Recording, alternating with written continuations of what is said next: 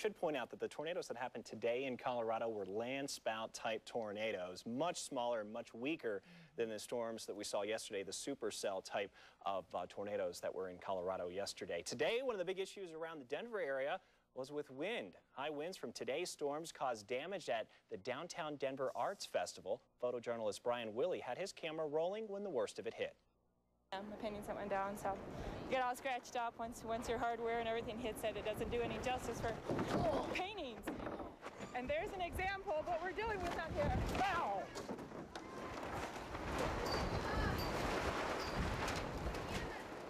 Talk about a gust of wind, right? 6 booths were damaged. Artists lost thousands of dollars worth of artwork there in downtown Denver today.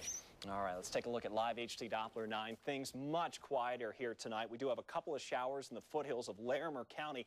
That's about it here in Colorado, but as we look on out to the east, oh boy, skies are all lit up over Kansas and Nebraska tonight. Numerous showers and thunderstorms. There are several warnings throughout Kansas and Nebraska tonight. And there is a tornado watch that continues until 3 a.m. for most of central Kansas. And that watch actually extends into the portions of the panhandle of Nebraska and down into the panhandles of Oklahoma and Texas. We also have a winter storm warning, believe it or not. This is for the southwest San Juan Mountains, for the possibility of an additional 4 to 8 inches of snow for all the areas shaded there in red.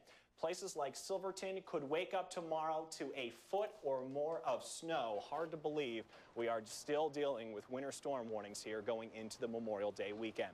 Time lapse up the Continental Divide today. There's proof that there was snow in the mountains today. Live on Elitch Gardens as we look over toward the Ferris wheel. 74 degrees for a high temperature today after a morning low of 35. You can see the averages and records on your screen for comparison purposes. Temperature right now at DIA is 54 degrees. The pressure falling a little bit tonight, and the wind is coming out of the southwest at 10 miles per hour, but of course the gusts have been much stronger than that. 54 degrees here in the 9 backyard. Some other locations for you now. In Fort Collins, it's 55. 52 in nearby Windsor. It's 50 in Highlands Ranch and 34 degrees currently in Granby. Well, back the satellite and the radar up to about 12:30 this afternoon. It was shortly after that time that we started to see some thunderstorms turn severe in northern Colorado. And again, we did have 4 reports of land spout type of tornadoes, much smaller and much weaker than the tornadoes from yesterday. Tonight, still a lot of cloud cover in the mountains, but we're really clearing out quickly here along the I-25 corridor. Tomorrow, we should overall see a lot of sunshine, but there is still a very large storm system controlling the weather over the western half of the country, keeping things unstable and keeping things pretty chilly. Phoenix tomorrow, only 80. They were up near 100 degrees just a few days ago. 66 San Francisco, 74 here tomorrow, while Kansas City will be 80.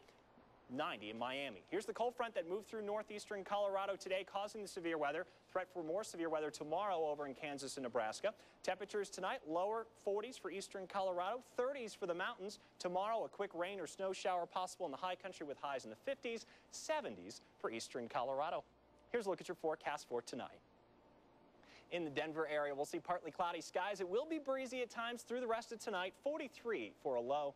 Tomorrow, expect a lot of sunshine through early afternoon, and then clouds will start to develop. There could be a late-day thunderstorm tomorrow, high 74.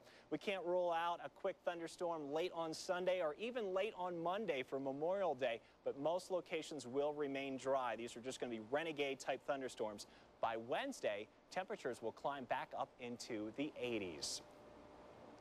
So overall, for the next several days, very seasonal for this time of year. Highs in the 70s with just small chances for late-day storms.